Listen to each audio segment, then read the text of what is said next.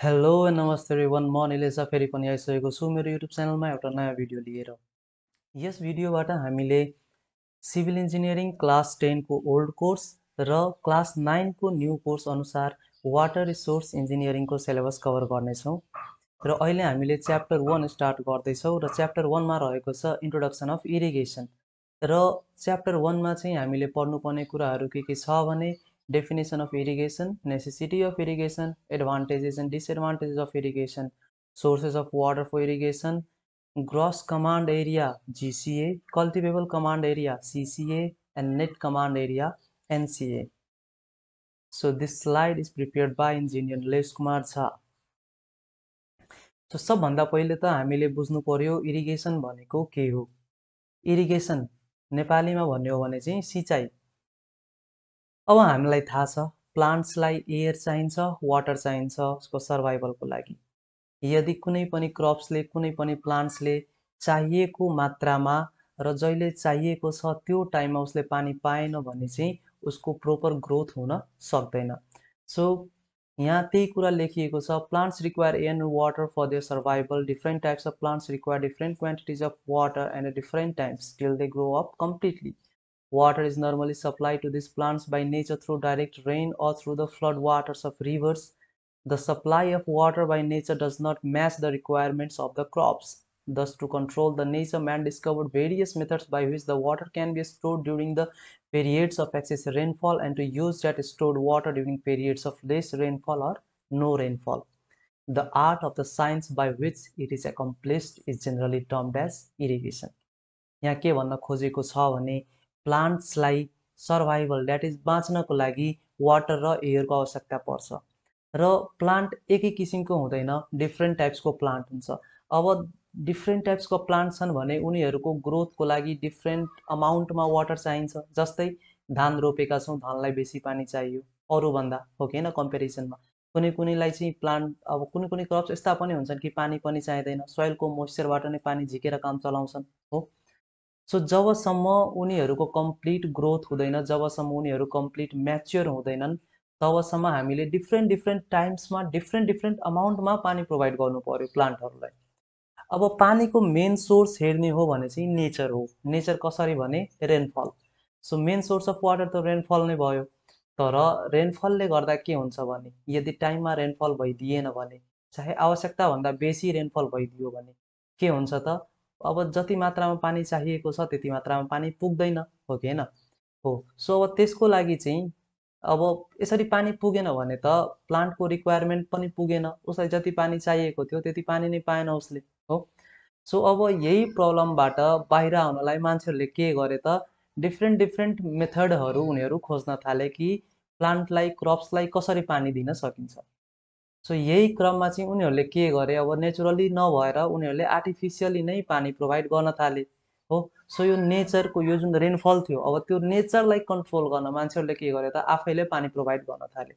अब जस्तै पानी पर्यो, हो, आवश्यकताभन्दा बेसी पानी पर्यो र जति बेला हामीलाई चाहिएको थिएन त्यति बेला पानी पर्यो, त्यो पानीलाई स्टोर गरेर राख्न सकिन्छ। र स्टोर गरेर राखिएको पानी जति बेला कम पानी परेको छ अथवा जति बेला पानी परेकै छैन त्यति बेला चाहिँ हामीले के गर्न सक्छौँ त, प्लान्टलाई पानी प्रोभाइड गर्न सक्छौँ।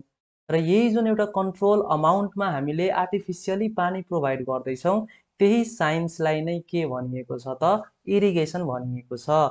सो डेफिनेसन हेर्ने हो भने चाहिँ irrigation may be defined as the science of artificially providing water to the land in accordance with the crop requirement throughout the crop period for the complete growth of the plant. अब कुनै एउटा science भनेको हामीले engineering बुझौँ। यहाँ कुनै एउटा मेथडबाट, एउटा सिस्टममा हामीले आर्टिफिसियली पानी प्रोभाइड गर्दैछौँ, नेचरको हेल्पले होइन। भन्नाले पानी त अब नेचरबाट नै आयो, तर त्यसलाई हामीले के गर्दैछौँ त, अलग अलग मेथडबाट, अलग अलग सिस्टमबाट हामीले त्यो ल्यान्डमा पानी प्रोभाइड गर्दैछौँ। र पानी कसरी प्रोभाइड गरिएको छ भने त्यहाँ भएको क्रप्सको आवश्यकता कति छ, त्यहाँ भएको क्रपलाई कहिले पानी चाहिएको छ, हो, त्यसको आधारमा हामीले के गर्दैछौँ, पानी प्रोभाइड गर्दैछौँ। के को लागि त, त्यही क्रप्स चाहे प्लान्ट्सको कम्प्लिट ग्रोथको लागि, हो। र त्यसैलाई, त्यही साइन्सलाई हामीले इरिगेसन भनेर बुझ्छौँ। So irrigation may also be defined as the artificial process of supplying water for the growth of crops as per crop requirement in the absence of sufficient rainfall. अब sufficient rainfall, sufficient भनेको चाहिएको मात्रामा rainfall भएन भने प्लान्टको ग्रोथको लागि हामीले artificially पानी प्रोभाइड गर्ने गर्छौं एउटा सिस्टममा एउटा म्यानरमा, त्यसैलाई नै के भनिन्छ त इरिगेसन भनिन्छ।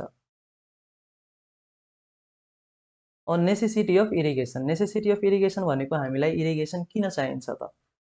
सो धेरै डिपमा नगई हामीले यहाँ हेरौँ पोइन्ट वाइज इनसफिसिएन्ट रेनफल।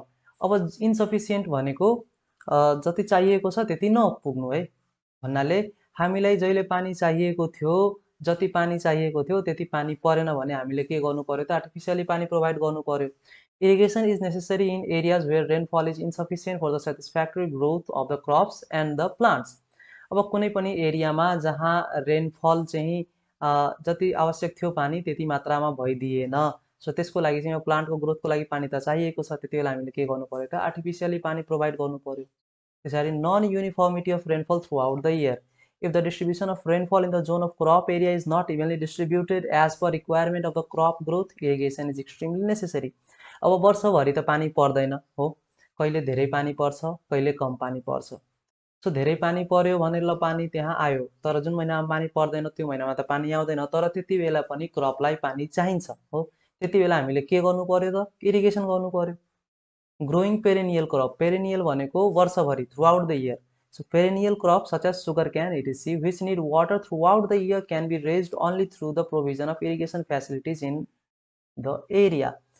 अब हामीलाई पेरेनियल क्रप्स ग्रो गर्नु छ भने चाहिँ वर्षभरि नै त्यसलाई पानी चाहियो, जस्तै सुगर क्यान वर्षभरि नै हुन्छ, अब त्यसलाई वर्षभरि नै पानी दिनु पर्यो। यसको लागि चाहिँ हामीले के गर्न सक्छौँ त इरिगेसन फेसिलिटी प्रोभाइड गर्न सक्छौँ त्यो एरियामा, बिकज वर्षभरि त रेनफल हुँदैन। Controlled water supply, by the construction of proper distribution system the yield of the crop may be increased because of controlled supply of water। अब रेनफल कुनै बेला कम हुन्छ कुनै बेला बेसी हुन्छ हो, सो अब चाहिएको बेला भइदिएन भने सुकेर मर्यो, नचाहिएको बेला पानी पर्दियो भने त्यो पनि बगेर गल्यो सबै। तर हामीले के गर्दैछौँ यहाँ इरिगेट गर्दैछौँ एउटा कन्ट्रोल्ड वेमा पानी प्रोभाइड गर्दैछौँ र कन्ट्रोल वेमा हामीले पानी प्रोभाइड गर्यो भने प्लान्टले चाहिएको बेला चाहिँ सफिसिएन्ट अमाउन्ट अफ वाटर पाउँछ र त्यति बेला उनीहरूको इल्डिङ चाहिँ बेसी हुन्छ। इल्डिङ भन्नाले क्रप जुन कामको लागि हामीले क्रपलाई रोपेका छौँ, जस्तै धान रोप्नुको अर्थात् के हो त्यहाँबाट धान फलाउनु राइस फलाउनु हो नि, सो इल्डिङ अफ क्रप भनेको त्यही राइस दिनुलाई नै के भनिन्छ त इल्डिङ भनिन्छ। अब त्यसरी कन्ट्रोल अमाउन्टमा पानी दिएको छ भने इल्डिङ चाहिँ के हुन्छ इन्क्रिज हुन्छ। Commercial crops with additional water requirement, the rainfall in a particular area may be sufficient to raise the usual crops but more water may be necessary for the raising of commercial and cash crops। अब कुनै पनि ordinary crop छ भने usual crop छ भने थोरै पानीले पुग्छ, तर यदि हामीले कमर्सियल क्रप र क्याश क्रप्स रोपेका छौँ जुन क्रप्सलाई बेचेर हामीलाई पैसा आउँछ जस्तै कि धानहरू है, अब त्यो सबैलाई त धेरै पानी चाहियो, त्यसको लागि त हामीले इरिगेसन गर्नै पर्छ हो। अब development of dessert area, the dry and desert areas can be converted to a beautiful cropland if irrigation water can be supplied as per need। यदि कुनै डिजर्ट एरिया छ सुकेको स्थान छ भने त्यो एरियामा पनि हामीले इरिगेसन प्रोभाइड गरेर त्यसलाई एकदम हराभरा बनाउन सक्छौँ र त्यसमा पनि हामीले एग्रिकल्चर गर्न सक्छौँ।